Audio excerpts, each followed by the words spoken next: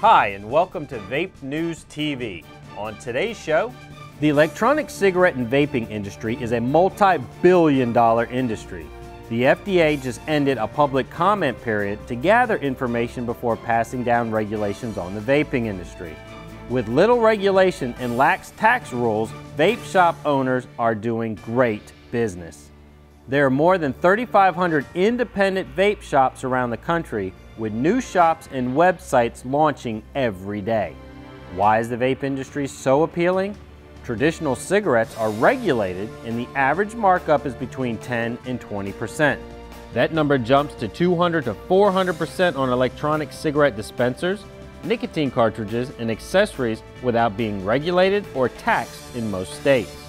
With the average brick and mortar store costing between $15,000 and $20,000 to open, and being inexpensive to open an online store, the vaping industry is reaping great rewards while the FDA determines what the new regulations will be for this industry. Once the FDA makes its ruling, expected later this year, it will take 2 years to go into effect. This will either lead to a consolidation of the vaping industry or a massive expansion of both online and brick and mortar stores. Stay tuned. Thank you for joining us for this episode of Vape News TV.